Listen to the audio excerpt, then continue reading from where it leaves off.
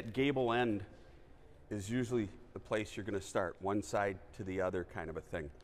When you don't, well, it's easy here. We have roll around scaffolding underneath that you can get on. A lot of times on the job site, you may or may not have that. So you're limited into the accessibility of trying to position panels while they're flying or hanging off of the crane or your boom truck or whatever that lifting equipment is. So as we were setting panels and you guys are walking around, on the back side of the panels and on this, the one that we're going to be setting, we'll put a couple of blocks on the bottom side of the panel, and that will be set so that you have the proper overhang. The idea then is that as you drop the panel down in place and pull it towards the wall, the gable wall, you'll automatically have the right overhang distance on that. Then it's just a matter of sliding the panel up and down to get it into the right position. Hopefully you've squared up and braced the beam itself so that, like we talked about yesterday, it's not snaking all over the place. And you can use that wedge or at that V at the top of the beam as a guide as to where you're setting the panels. A lot of guys will run string lines from one end to the other and use that as a reference. As you're setting the panels, that'll be down low on top of the beam, and then you can judge the distance that you're setting things apart. From the standpoint of where or what are the critical dimensions, usually it's the eave on the bottom that everybody sees. Once you get up to the top, you're going to foam that ridge, shingles, or whatever your roof material is going to go over the top of that. That's going to get covered up. So if the gaps are a little bit different up there, it's not as big a deal as having things line up down on the fascia, because it's a lot more difficult to get that squared up and straight and true when you're working 10 or 15 or 20 feet in the air kind of a thing. You're also going to string your eave walls and brace them. So it's the very first job I ever worked on, when we were setting the roof panels on the garage, we had strung the garage wall, but we didn't brace it. And, you know, it's pretty rigid. It seemed like it was fine. We got roof panels on, and we realized there was bow in the wall. And so we ended up pulling the skid steer inside the garage. A couple of guys jumped up on the roof, pulled the screws. I pushed the panels out to the string line, and they ran the screws back down. So you want to make sure you're thinking of these things as you go, because it feels rigid, but this is the house. You want to make sure you plumbed it as you went, but now we're leaning on it and moving it around and setting panels on it and bumping into it with the skid steer, and so we want to make sure that that's straight as well. So you're going to, just like standard construction, before you start setting trusses, you're always going to string your walls, right? We want to do the same with this. You'll notice that the top plate and the cap plate are in place on this front wall. They're in the back wall where the first panels have been set. They're in place there as well. So that cap plate sits in, or the top plate is recessed down 1.5 inches. The cap plate, the rim board on the edge, extends out to the full width of the panel, 6 3/8 inches. So now comes the time when you're really excited to start setting the roof panels, especially like in a class like this. And one of the things I asked Chuck and his team, did you drill the holes?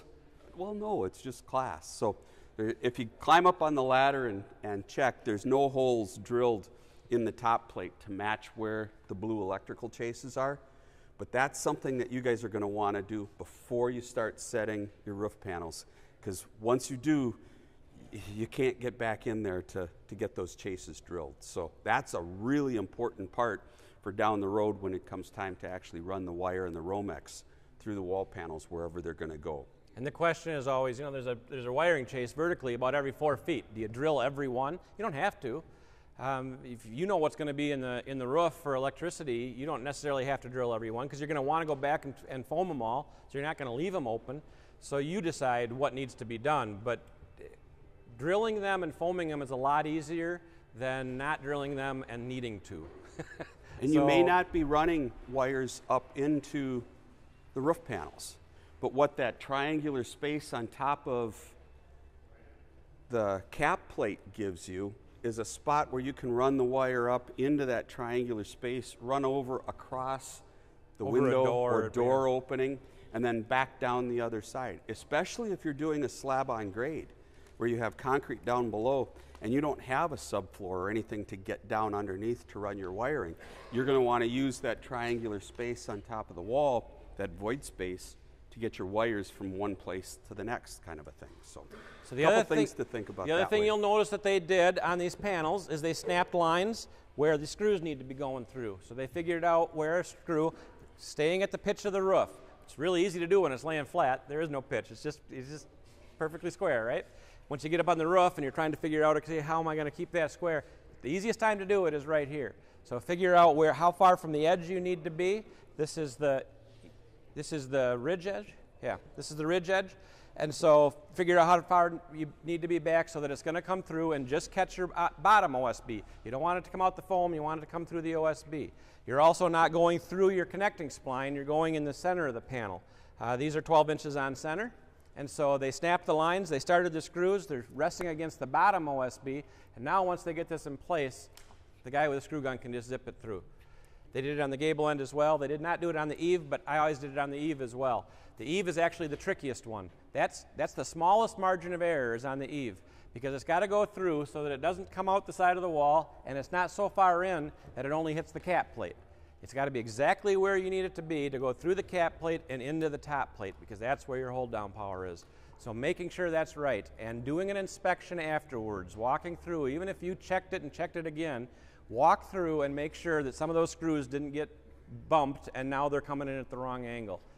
You want to fix it before the shingles are on, you know. So by leaving that bottom row of eave screws off like they've done on this panel, it gives, well actually this panel is plumb cut, I think, so it's going to stop right where the two 2x are.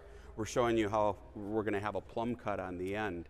But if we had if the panel's extended over, you could leave them off on this first one, and the edge that's exposed where you can see the roof panel sitting on top of the wall, you can play around with what that angle is, get it to work, measure that distance, tell the guy on the ground, and then you snap your line, and that becomes your distance that you use all the time. I've had crews argue with me about this and tell me I'm wrong, but I will guarantee this is a fact. Which one of these is more powerful? Which one of these is going to do better at driving a SIP screw into a ridge beam? It is. It's a reality. This has got more torque. So many people think, well, this is an impact driver. This is the one that you're going to want to use to drive it. This one, you will get to a point where the screw just stops and won't go in any further. This one won't stop until it breaks the screw. When you put this on one, down on low, and drive it in, it will drive until it breaks the screw. And so this is the one you're going to want to use. If you're running into, we've had individuals call and say, we need shorter screws, we can't get them to go in. Well, they're using the wrong tool. That's the reality. This one often won't drive it in. So just a little thing, and I've had guys that said, no, that's what this is made for, but this works better.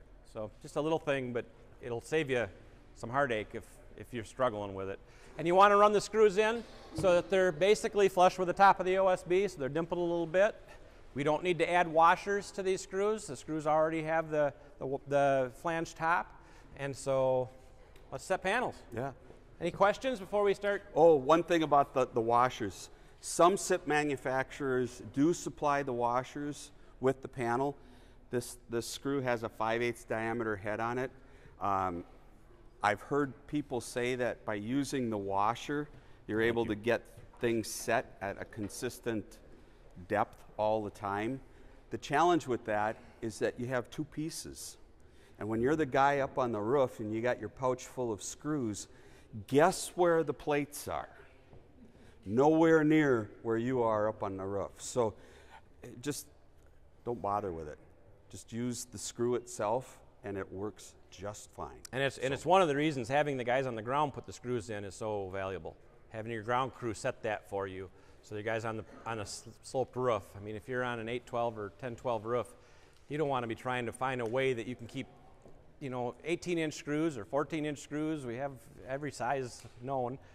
Where do you put them? You can't put them in your pouch, so you try to set them somewhere and then they roll down, and so it's really nice to have the screws started on the ground.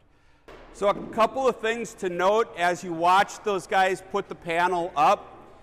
It took a fair amount of time. the first panel on every side always takes a fair amount of time. The reason for that is you're trying to get it positioned in such a way that it's square to both the outside gable wall as well as the bottom eave wall. This particular panel is set up so that we have a plumb cut bottom that flushes out with the wall itself, and the eave side or the gable side is flush with the gable wall. So really the wall is just extending up when the siding's done, the height or the thickness of that roof panel itself. Is this something that we always do? No. But what it shows is an option that you have available from a roof panel standpoint.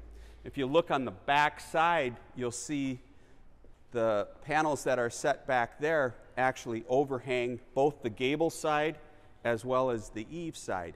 That's typically the kind of detailing that we're seeing on the roof panels. One of the things as far as setting the lifting plates, from the standpoint of setting plates on a roof panel, if you fly the panel up absolutely flat so that you're right at the center of gravity of the panel and it's flying up flat, it makes it difficult to get that thing set into place, especially when you have very little on the bottom to attach to, or you're flying off the top, the ridge beam or the eave wall.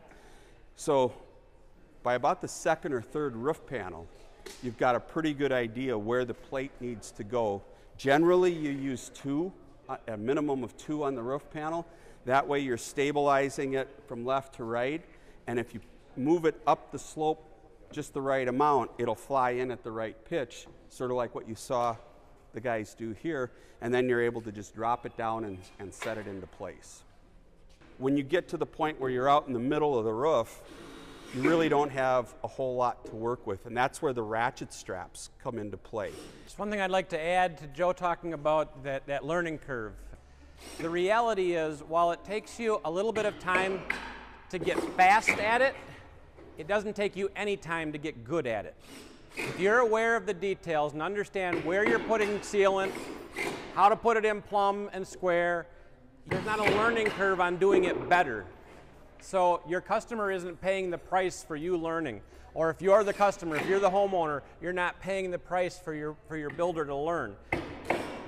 We simply get better at it. Because they're so simple, they go together so simply, there's not a lot of complications in putting them together.